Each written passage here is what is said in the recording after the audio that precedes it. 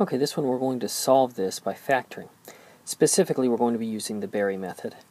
Now, the Berry method, first thing we need to do is identify our a, b, and c. A is this first term in front of the x squared. B is our linear term that's in front of the variable. And c is our constant. Okay.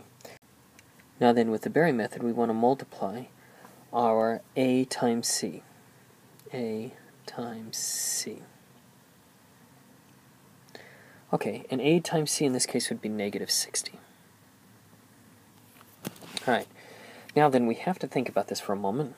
What two numbers multiply together to give me negative 60, but when you add them together give me a positive 11? So two numbers that multiply together give me negative 60, and add together to give me a positive 11 would be 15 and negative 4.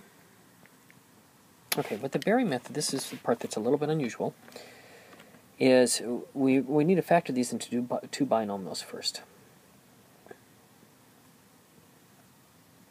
And this is the part that's a little bit unusual. I'm going to write my a in there, 10, and then I'm going to put whatever the variable is. In this case, it's x. And I'm going to put it into both of those. But we inherently know that this is wrong because 10x times 10x would give me 100x squared. So it's just a step in the process, but we know that's not going to be our final answer, or our final binomial, if you will. Now then, we need a second part of our binomial, and we get that from these parts over here. I have a 15 and I have a negative 4. And I'm just going to write those in there, and it does not matter what order you write them in. Plus 15 minus 4. Now that we have those in place, now we've got to look for a common factor. So I look at my first binomial here, and I look 10x and 15. The common factor between those is 5, so I want to pull out a 5. So essentially I'm going to divide both of them by 5. That's going to give me an answer of 2x plus 3. Okay? And then the second one here, I look at 10x and I look at negative 4, and I can see that a 2 will come out of there. That would yield me a 5x minus 2.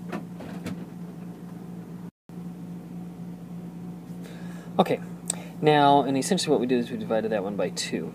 So this is our these are our two binomials right here, and all we did is look for a common factor. We pulled that out. The common factor does not stay there in any way. It's just gone now. This is just one of the ways we use this method. But this binomial, if we were to FOIL this out, does indeed equal this expression up top here. So now all we need to do is set this equal to 0 and solve it. So now I've got two parts multiplied together to give me 0, so now I can set each of them equal to 0. So I go 2x plus 3 equals 0, and 5x minus 2 equals 0. So I subtract 3 from both sides. 2x equals negative 3. Then I'm going to divide by 2. X equals negative 3 halves. On this one over here, I'm going to add 2 to both sides. 5x equals 2. Then I'm going to divide by 5, so x equals 2/5. So my answer in this one, x equals negative 3 halves and 2/5. So the first step is to factor those. And when we factor them, we end up with our two binomials, and then we set each of them equal to 0 when we solve it.